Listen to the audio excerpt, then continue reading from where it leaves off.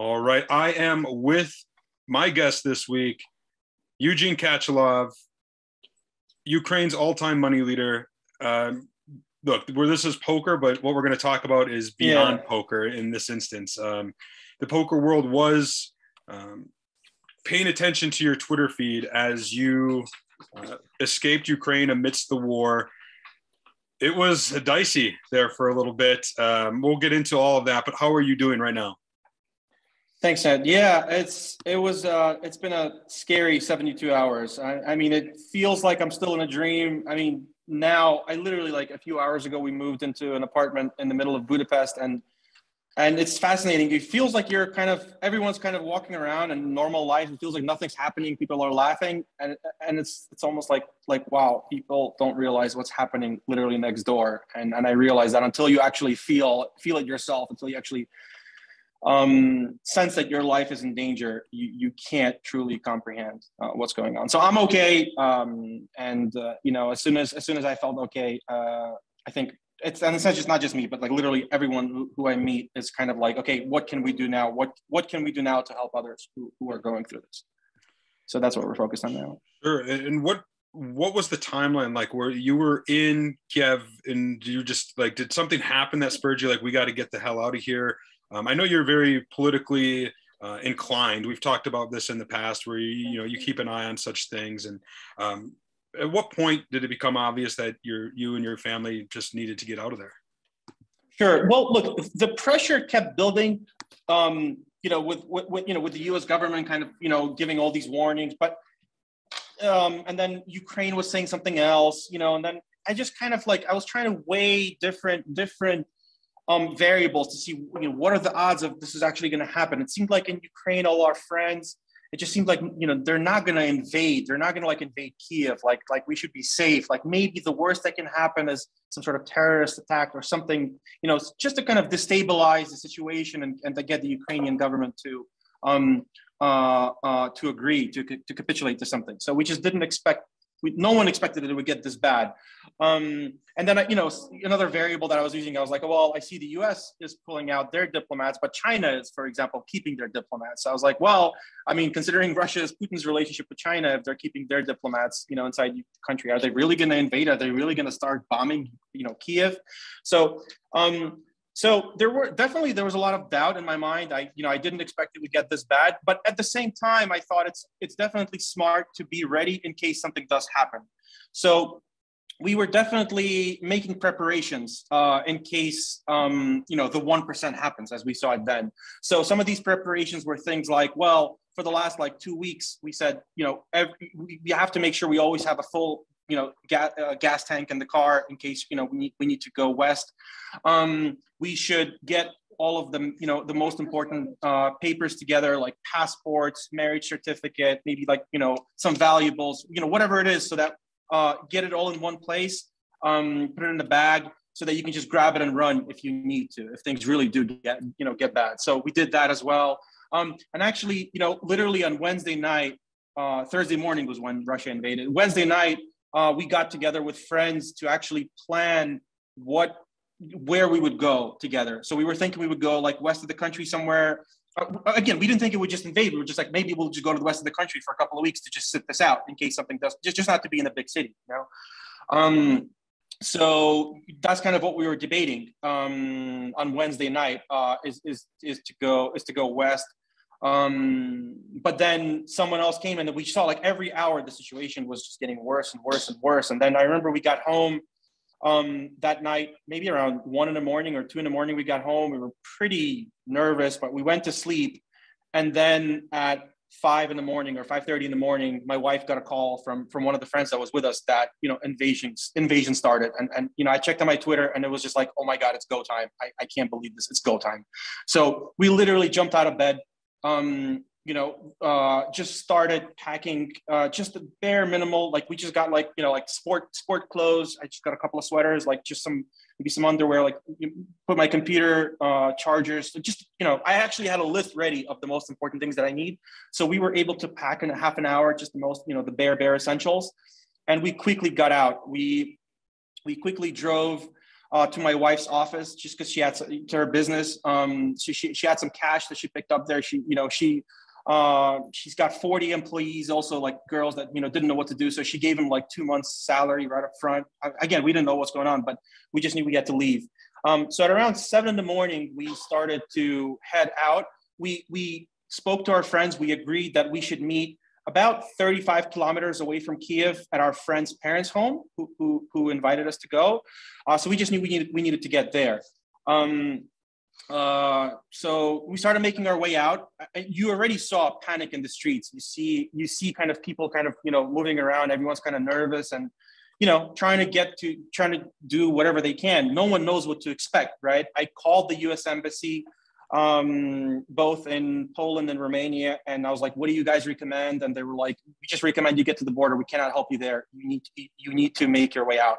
And my wife is like, well, whatever we do, we just need to make our way out. That should be, our mission, get all our friends, as many of them, and just make our way out. So I was like, all right, that's what we have to focus on.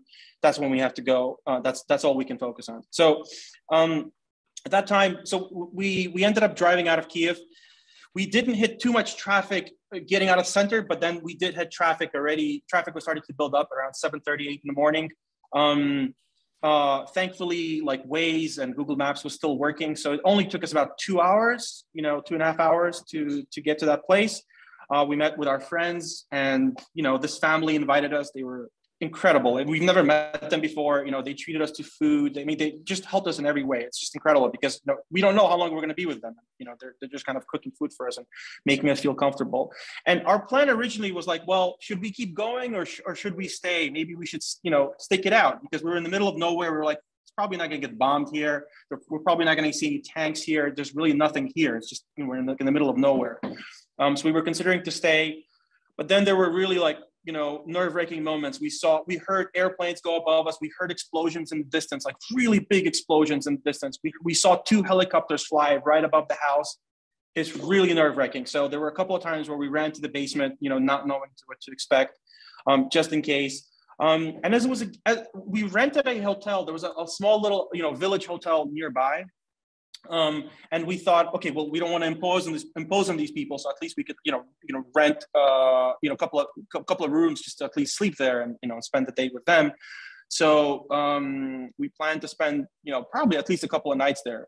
But then, as it was getting closer to the evening, the situation just kept getting worse and worse, and we were thinking maybe we should head west. Like basically, the reason why we were hesitant to go to the border was we were afraid there was going to be no gas, because. Mm-hmm. Coming out of Kyiv, gas stations were empty. So, and you have to understand, from Kyiv to the closest border, I think it's around 600 kilometers. So that's about 400 miles. So one gas tank is not enough. You need a little bit more. So we just weren't sure if we could actually make it. And then, God forbid, we get stuck in traffic, and we heard there's massive traffic piling on, then we would definitely not make it. And with no gas. So we were like balancing, okay, do we want to stay here and risk not getting out ever? Or do we want to get stuck on the highway with no gas and nowhere to go and not even close to the border? So like, what do we do? There was no easy decision. But as it was getting closer to the evening, we realized, I think we need to risk we need to risk it. We need to keep moving. Honestly, like I was kind of remembering the movie as I wrote in the essay. I was remembering this movie, World War Z. Remember with Brad Pitt, like he kept, when he said movement is life, and that kept coming to my mind, that like movement is life. We need to keep moving. So we decided that, okay, we were really exhausted. We were barely on any sleep. We were like, let's get a little bit of sleep. It was also like military curfew, so you shouldn't be outside at night at that time. So we decided, let's sleep, and at 5 a.m, we're all going to wake up and we're going to head out, and we're going to start heading west. So when you say we, who is it at this point? Is it just you and your wife, or is there more people at this point as well? So at this point, it's me, my wife, who came on one car. There was another friend of my wife's that came on her SUV. We had a sedan. Then there was another couple, a guy and a girl, who came on their SUV, and then another of my wife's friend came. She was coming from Kharkiv, actually, so she met us a little bit later that day on her SUV. And one of the things we were considering was, with the gas situation, I didn't want to take my car because it's a sedan and I had some problems with the tire. So I just thought I wouldn't make it. And also considering the rough roads in Ukraine on the west side, my car, it was just, I was just afraid it was just going to break down. So we were like, let's leave my car behind. Like, at that point, you don't care about anything. You just want to, get out. And we were like, can we siphon gas out of my car and put it into tanks and just take it with us? So we tried that. And unfortunately, Mercedes has, this protection that you can't siphon gas out of. So we couldn't do that. But anyways, we decided to leave my car behind and take the 3 SUVs and start heading together. We just thought like it's obviously much safer to go together. Also, like in case one car breaks down, so you can just leave it behind and jump into the car of the others and just keep going, like just making sure not to stop. So that was kind of how that went. And in the next morning, things got real because right away we hit the first checkpoint and we literally like it's still dark. It's 5:30 in the morning, and there's like literally like concrete bricks on the road and like guys with guns and I mean scared faces. So it's very nerve-wracking, and you don't know what they're gonna say. You don't know if they're gonna like try to rob you. You don't know what's gonna happen. They check their IDs. Yeah, and kind of along those lines. Look, when you're Ukraine's all-time poker money leader, if you look at Hendon Mob, if somebody were to look you up, they're going to see that, by Hendon, you've won $9.2 million, even though you haven't been full-time poker. And if somebody Googles your name and those kind of circumstances, there's got to be a little bit of worry, right? Like, man, I hope these guys don't try to rob me, take me hostage or something. Absolutely. Thinking I have $9.2 million on me or something. That's a good point, because if someone does recognize me, if someone just happens to be, a poker fan and they recognize me, they might think I have all this cash on me. So maybe it's a good time, it's a good time to get their hands on some of this cash. So yeah, absolutely. That is definitely a concern. And, but thankfully they just kind of, they just looked at my passport. They're like, oh, okay. I mean, and they looked at, the women that were with us and like, hey, you guys can go. And I think they were just making sure that we're not like Russian agents, because that was actually what was happening. Before Russia officially invaded, there were forces already coming in undercover from Russia, trying to enter. And we have a friend. My wife has a friend who's a sergeant in think of it like a Ukrainian version of the FBI, and his job was actually to catch like saboteurs, Russians, in Kyiv. So we were warned about that. What inspired you throughout this entire journey that you went through, this just crazy, unspeakable journey, to document it and share it with the world via Twitter? So basically, as soon as we made the decision to leave, I thought, what can I do to bring light to this situation? Because this was so scary and so horrific, and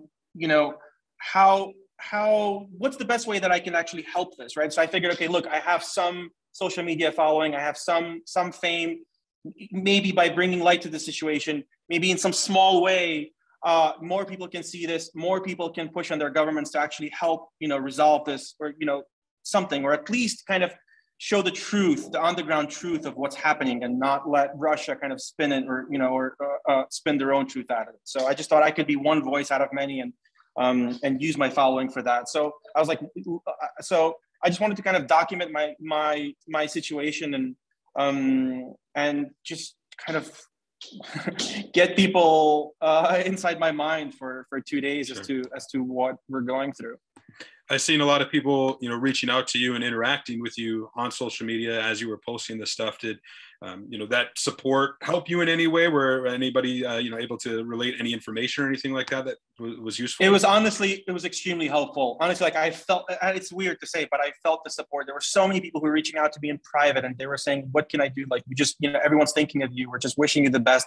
It was so incredible. And it was actually like, it was almost like pushing me to keep sharing more, so that, because I know people are following and supporting me, and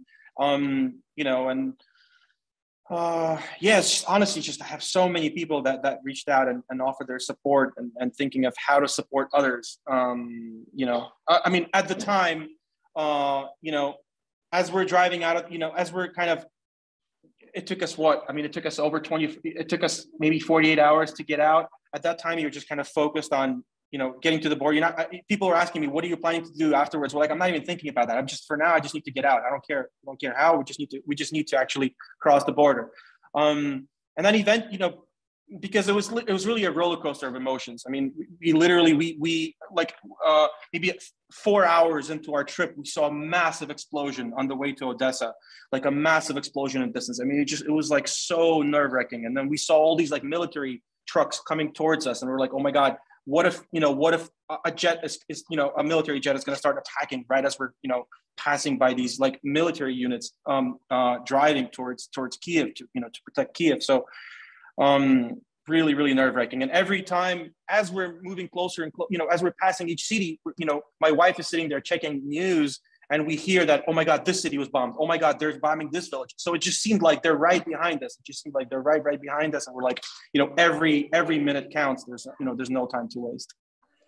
It's I was looking back at some PokerNews content that had you featured, and in 2015 there was an article by Giovanni Angiani, and in it you talk a lot about the relationship between Russia and Ukraine at the time, about essentially being a political war, that you hope that they would be able to patch that up and find a way to peacefully resolve the conflict. So it seems like you've been aware of the Ukraine and Russian conflict for many years. Yeah. Right. The tension, yeah. I guess. And did you ever think, it would get to this point? I know we said at the top of this talk, you kind of thought, yeah, maybe it's a possibility, but are they really going to invade? And then now here we are.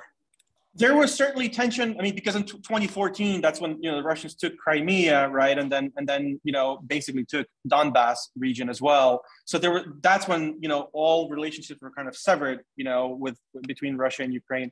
But still, like, you just never thought that it would get to an invasion. It's just so hard to fathom. It's just like it's a huge, Ukraine is a huge country. There's over 40 million people there. It's a European country. I don't know. It just seemed unfathomable that it would be like a pure invasion. So no, I definitely did not expect that.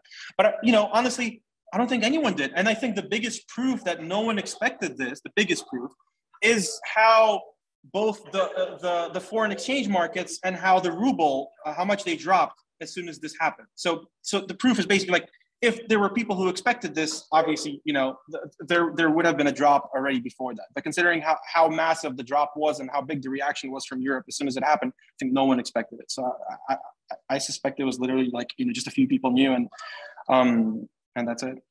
I know in the mainstream news, somebody who's kind of stood out and has talked about a lot is the Ukrainian president, Vladimir Zelenskyy. You've tweeted about him, as a Ukrainian and him being the president during this time. What's your perception of how he's, being a leader in these circumstances? Yeah. So look, to be honest with you, me and a lot, like all my friends, a lot of Ukrainians, he had a really low approval rating, for ever since he's been president. Like, everyone's just kind of disappointed with him.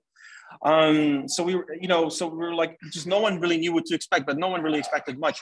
But it's incredible how inspiring he's been, and how much of a 180 degree turn he's done, and how much of a leader he's been, and how not just as a leader, like just the way he's been, kind of reaching out to other leaders, the way he's been, at the front, leading. He's not escaping. I know the U.S., offered him to escape. He didn't escape. He's just kind of, staying ground and kind of leading from the front. He's just so inspiring. And I think he inspired a lot of Ukrainians, and it made me think like how important it is actually to have an inspiring leader, how unifying it is for people to have someone to follow. And that's something that has been really, really evident. So I've become a huge fan of his. I think everyone's a huge, everyone I know from Ukraine is an absolute huge fan of his. And I think he's an absolute hero. And, I see the whole world supports him, and I hope to God he survives through this. And I think he might become, one of the most popular leaders in the world, if he can make it through this.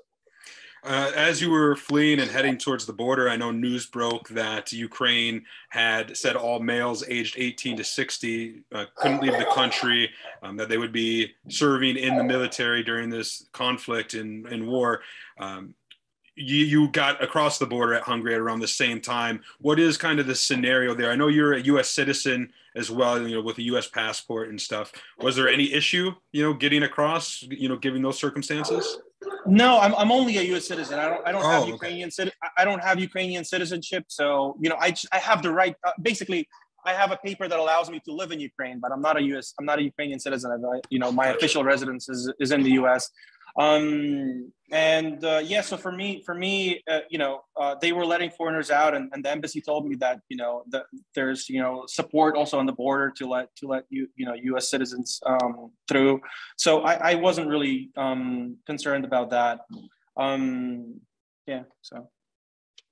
It's certainly good news. So now that you have gotten across the border, I know it's still relatively fresh and there's a lot going on. You're still sharing on social media. One of the things that I seen that I thought was interesting, and you mentioned your wife's business earlier in this chat with me. You shared that there was essentially a missile strike. There was video of it that you shared and posted that was just a few blocks away. It was just astounding. I mean, a lot of the stuff that you've shared, I'm speechless as somebody who hasn't encountered that. I'm sure a lot of others are. I can only imagine what it's like for you and your wife, knowing the park that you used to stroll through all of a sudden was a ground zero for a bomb. I still can't imagine. I still can't process it through my mind. We still keep talking to each other like this must be a bad dream. This just doesn't seem real. We were just at home. Everything was fine, like just a few days ago. And now it's not there. It's just surreal. I can't explain it. But, as I said, our adrenaline has not calmed down. But as soon as we cross the border, like right away, your attention turns, how do we help our family? How do we help our friends? How do we help our friends' friends? How do we help others? So that's what we've been focused on. And actually, like right before I joined in the call with you, I've also been put in touch with, it's called the International Rescue Committee, because I'm looking basically for a large organization that helps refugees that I can partner with, because basically I want to use the fame that I've gotten now and the traction. I want to be able to maybe like raise some funds and help other refugees with housing, with food, and eventually maybe even inside the country. But I want to do it in partnership with with a large and trustworthy organization. So to me, it's really, really important that it's done right.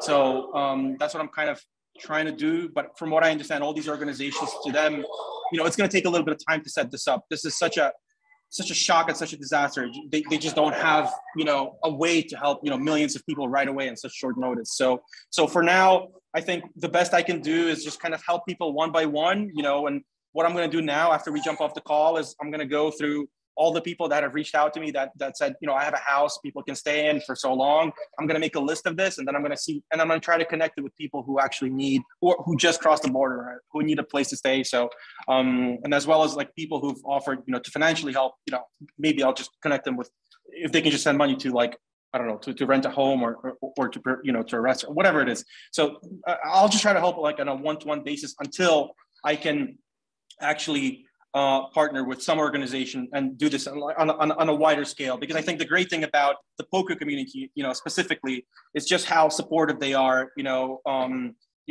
of situations like this. And I think we can do a lot of good. I think together with the poker community, I think we can do a lot of good to for refugees, and then eventually, hopefully, in terms of like rebuilding infrastructure in Ukraine. So that's kind of how I see things.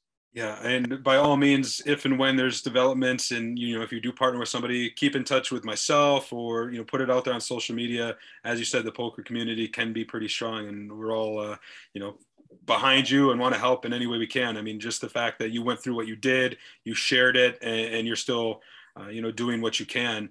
Is there any thought about trying to make your way to the United States at some point?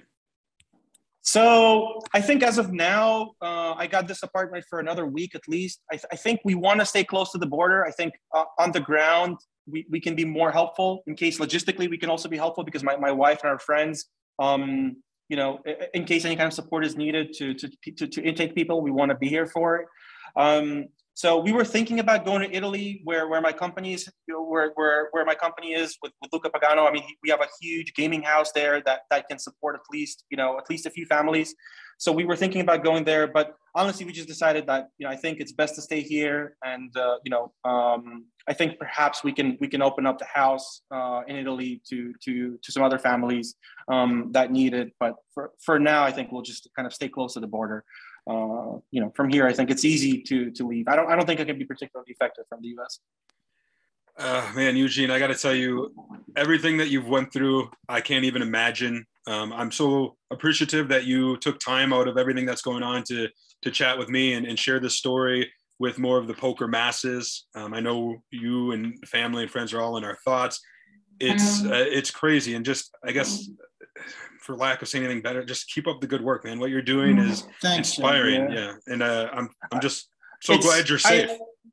Thank you. I honestly, I think absolutely everyone in my place would do what I'm trying to do now if they were able to get out to help others. So there's really nothing there, but I just wanted to, like, my role now is also to just kind of shed light as to just exactly what's going on, because right now the worst is in front of us. It's not behind us. So it's really a critical time. The next couple of days are going to be really scary. And, I'm always in touch with a few other friends who did not want to leave Kyiv, who did not want to leave Kharkiv. I think they finally made a decision to leave.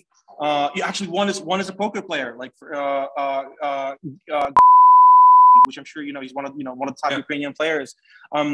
He's planning to head out tomorrow morning with his family and a few friends. So I've been constantly in touch with them and advising him on what to expect and which routes to take. So we're still kind of we still have close people who are there who are trying to get out. Or at least get to the West Coast, at least get to a safer area where they can kind of be with their families and protect their families. As I said, like unfortunately, the worst is yet to come, and this is an unprecedented situation that is actually dangerous for the whole world. I think not just for Ukraine, because Ukraine right now is just a battlefield. But this can really get out of hand, because honestly, I don't see how Putin can afford to lose this war. I don't see how he can win, and I don't see how he can lose. So it's a very scary place to be. Obviously, this is a very mainstream story that's going to affect the whole world. In our niche in the poker world, you certainly become, the conduit to the story. And I appreciate, as I said, you taking the time to chat with us and all the updates you're doing on social media. I encourage anybody listening who wants to keep on top of this, follow Eugene at Eugene Katchalov on Twitter. And man, please stay in touch. Anything we can do to help support, and just know that you are in the thoughts and prayers of the entire poker community, and so thankful that you and your wife managed to make it out safely. Thank you, Chad. That's great. And just final message, if anyone has a place, or if they can house someone in Europe and for whatever period of time, just tell them to reach out to me directly in private, on Twitter, just so I can put it in a list, in case it becomes needed.